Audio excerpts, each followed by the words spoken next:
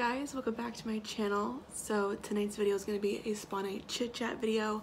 I am in desperate need of a face mask. I have not done one since maybe like a week or two before Aurora was born, and my skin is like not liking it very much. With that being said, if you're new to my channel, first of all, welcome. If you've never watched one of these videos before, it's basically a video in which we sit down and we do a face mask together. My favorite line of face masks comes from Freeman Feeling Beautiful. These are like a couple dollars each at Walmart. These have been a staple in my beauty routine for such a long time. This is a brand new one I found at Five Below. This is the Hydrating Glacier Water and Pink Peony Gel Cream Mask.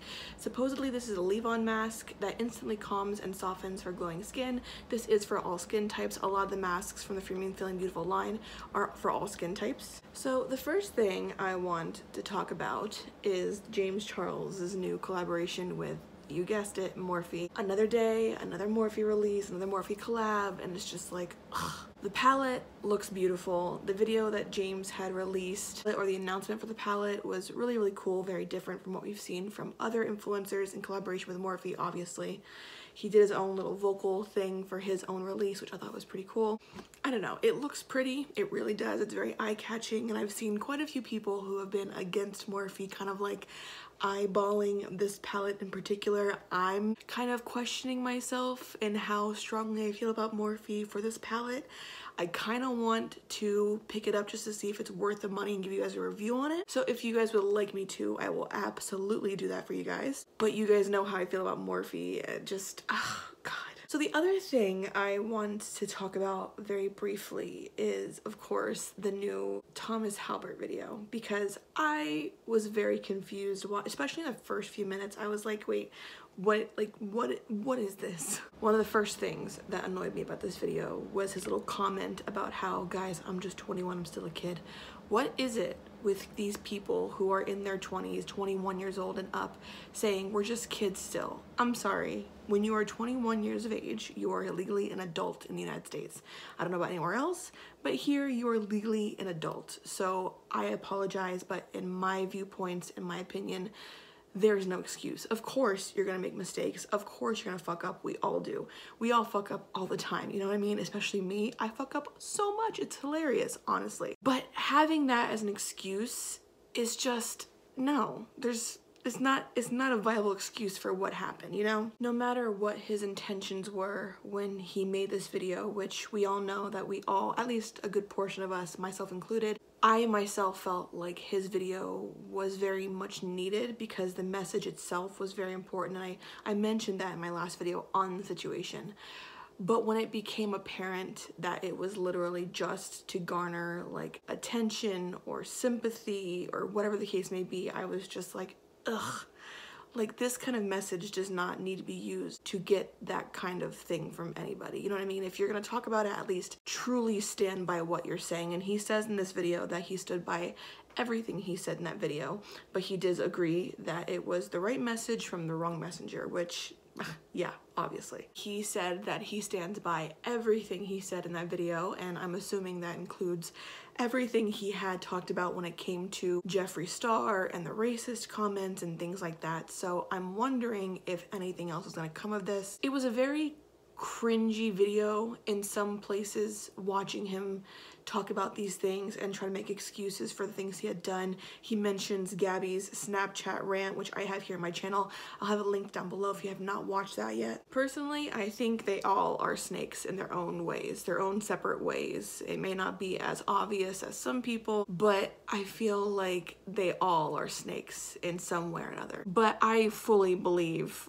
everything he said when he said that he believed that if he was going to be friends with these people, he needed to have teeth, especially with the popular people, who was, of course, Jeffree Star, Manny Mue, all the larger influencers. I mean, I completely believe that 100%. So I don't know, what do you guys think about his video? I really couldn't make it past the 19-minute mark. I watched as much as I possibly could. It just went downhill from there for me personally. So I don't know, let me know what you guys think down below. The last two things I want to talk about kind of go hand in hand. The first thing is this tweet from Michael Weist, who, as we all remember, is the person who basically put on Tanacon back in June. So his tweet says, as some of you will receive emails today, I want to share some updates.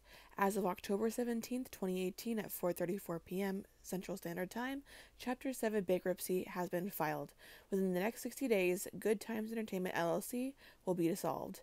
It's time to share the official Tanacon documentary. According to this hilarious tweet, I laughed when I saw this, guys. Like, I was dying laughing. According to this tweet, he filed for bankruptcy and he is releasing the official Tanacon documentary, and I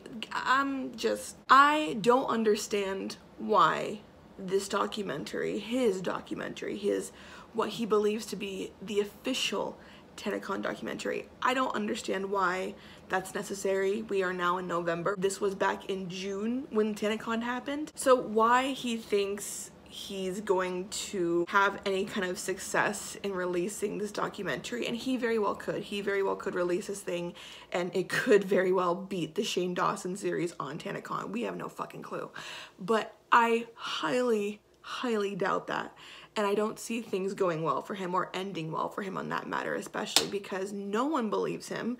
Everyone thinks he's kind of a dick, to be honest, including myself, especially for the way he acted, the way he went about things with Tanacon, on his end at least. So to me, it's kind of comical almost to see him announcing this official Tanacon documentary. Now, I could be bashing this entire project and it could be an hour-long video with fresh, steaming hot ass tea, despite the fact that the subject matter itself is older than Jesus himself. He could have clips of Tana saying some more fucked up shit. Like, we don't know what to expect in this documentary.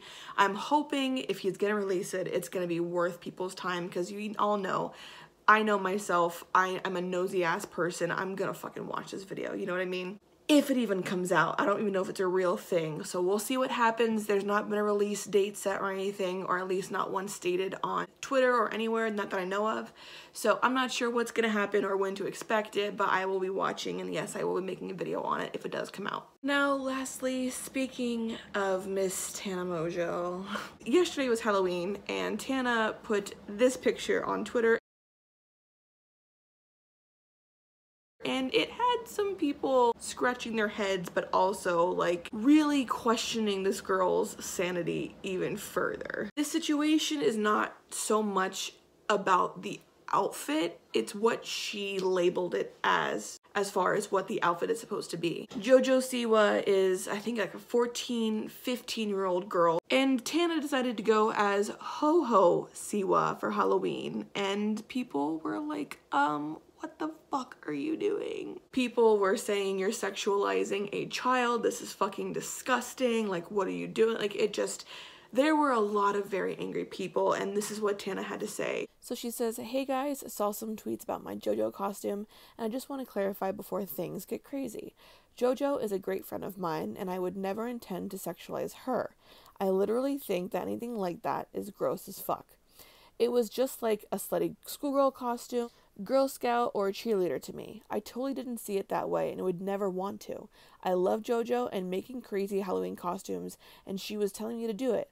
I just want to let you know my standpoint on that before I see anything else. I do agree with the majority of people saying that she could have just went as, like, I don't know, an EDC girl or something, you know what I mean? Like a festival look or something. She didn't have to say Ho-Ho Siwa, because everyone is going to react the way they've reacted, you know what I mean? And Shane Dawson was called out because he retweeted it, and people are like, what are you doing? And it turned out to be a mess, basically. But at the end of the day, I mean, what else would you expect from someone like Tana, to be quite fucking honest? You know what I mean? Like, we shouldn't expect anything less from this girl as far as this. So yeah, what do you guys think about everything discussed in tonight's video? I'm sorry if I'm kind of just low energy. With that being said, guys, thank you guys so much for watching. If you are new, please subscribe if you have not already, and I will see you guys in the next video. I love you guys so much. Bye.